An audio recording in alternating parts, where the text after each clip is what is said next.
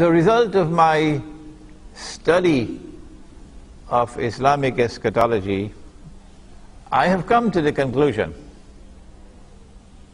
that we now live in a world in which, if you are not faithful in your worship of Allah and faithfully following Nabi Muhammad alayhi salatu wasalam, then you will be worshipping Dajjal. There is no third option. I have come to the conclusion that the architect of the modern age is Dajjal. And I have come to the conclusion that most of mankind are already worshipping him, meaning they have submitted to him. For example, Al-Azhar University does not teach international monetary economics. No.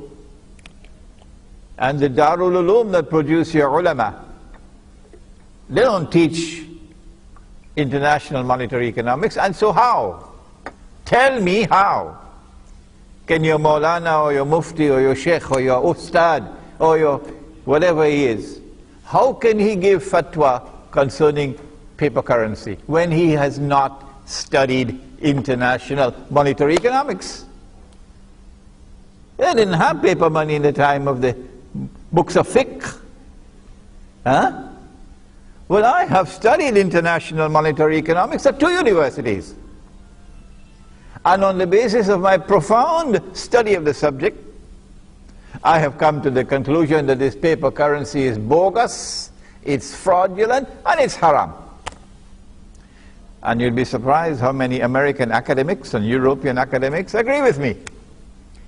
The only people who cannot agree with me are our scholars of Islam.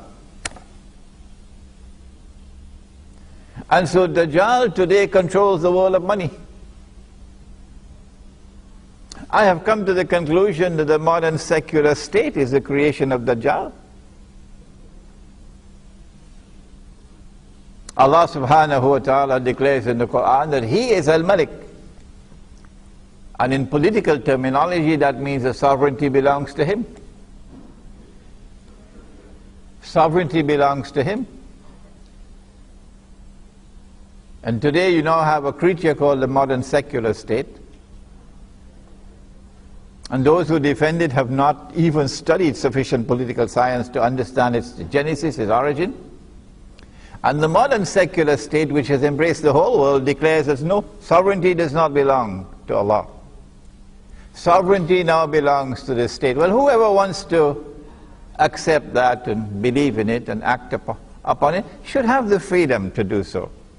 And when they go to the grave, they must be prepared for the consequences of that. That's all. But the rest of us would say, no. We want to remain faithful to Allah and to His Messenger. And so in our hearts, we long for the return of the Khilafah. The Khilafah state, which recognizes Allah's sovereignty. This is our heart. In your heart, you may pledge allegiance to that state. In our heart, we pledge allegiance to the Khalifa. That's the economic aspect, that's the monetary aspect, that's the political aspect. But Dajjal is testing us in other ways as well. The Prophet said, alayhi salatu wasalam, that the last people to come out to Dajjal would be women.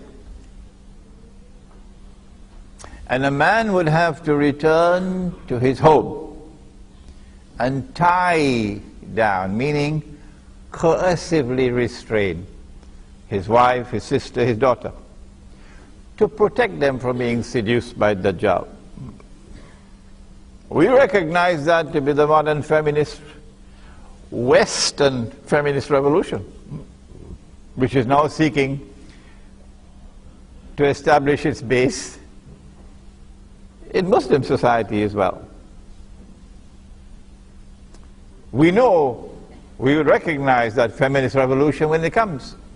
The last people to come out to dAJJAL will be women. How would you recognize it? He said women would be dressed and would yet be naked. So when you see women dressed and yet naked, there's the evidence. These are the last people to come out to dAJJAL. Some people would be annoyed with the Prophet ﷺ for speaking like this. Yes. He said that women would dress like men. So you see them with a jacket and a trousers, and if you go to McDonald's, you see them with a tie as well. And some people would be annoyed with the Prophet. Yes, annoyed with him for exposing this fraud.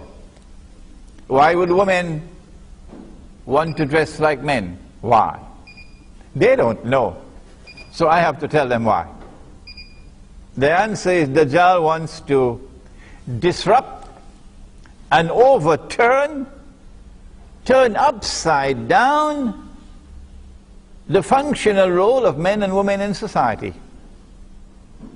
Allah ordained one thing, and mankind recognized it all through history, that men had a functional role in society different from women.